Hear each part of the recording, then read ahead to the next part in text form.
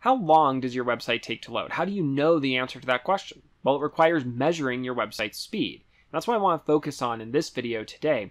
And in this video, I want to talk about how you use Google's PageSpeed Insights tool to understand your website's speed and performance. You can access PageSpeed Insights at developers.google.com/speed/pagespeed/insights. Or, since that URL is pretty hard to type in and remember, you can also just go to Google and type in PageSpeed Insights and find the tool. Once you're there, you can put in a website's address and you can analyze it to understand both the lab data and the field data. And I'll talk about what the difference is between lab data and field data and how we can use both of those to understand our speed and performance. In this example, I'm going to focus on Amazon.com. Once you plug this in, you're going to get the PageSpeed Insights report. Starting at the top of the report, we have the performance score. And note that this is by device. You can switch from mobile to desktop. In this case, we happen to be looking at Amazon's mobile performance score, which is 45. And you can see in the chart below that anything from 0 to 49 is red or considered bad, 50 to 89 is medium and considered okay, and then 90 to 100 is considered good. So in Amazon's case, their performance score on mobile is poor. Right below that, we have the field data.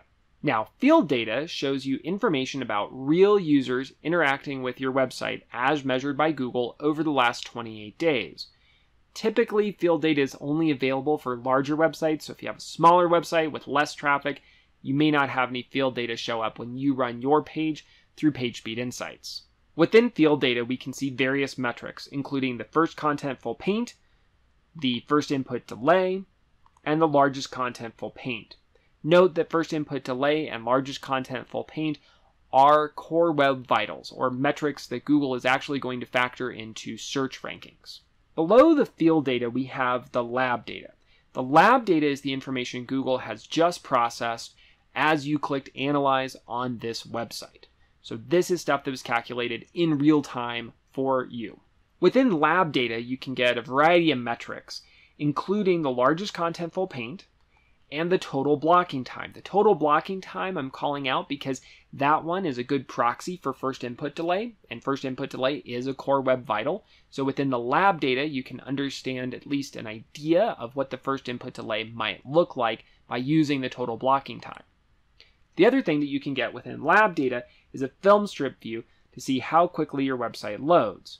Below this, you have opportunities, and these are suggestions that Google is offering of different ways that you may be able to improve your website's speed. The one thing that I really want to emphasize here is just because Google is recommending that this is a thing you can do to improve your website speed doesn't mean that you have to improve your speed in this way in order to appear in Google. All Google cares about from a ranking perspective, from an SEO perspective, is that your website loads quickly. So if you're able to load your website quickly by doing something else, great. If you're able to use some of these suggestions to make your website load faster, that's great too.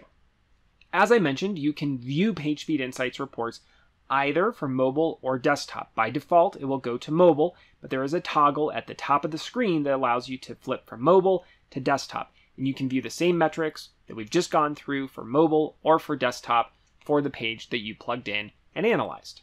Now, connected with PageSpeed Insights is Google Search Console. Google Search Console is a free tool that gives you all kinds of information about your website's performance, including information about those core web vitals.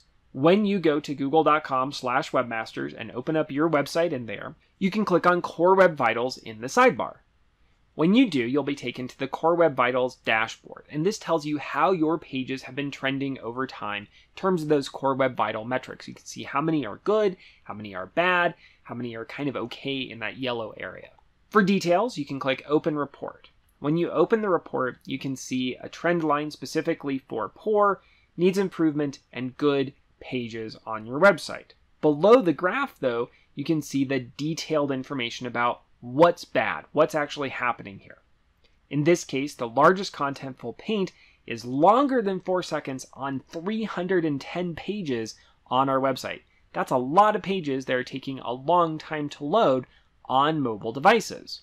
For any of those items listed in the details table, you can click on it to be taken to a list of example URLs.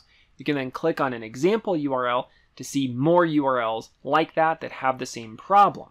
Within each of these, you can click on PageSpeed Insights to then see the PageSpeed Insights reports for that specific URL. If you have any questions about PageSpeed Insights, your website speed, or anything else going on with your website or your SEO, please let me know.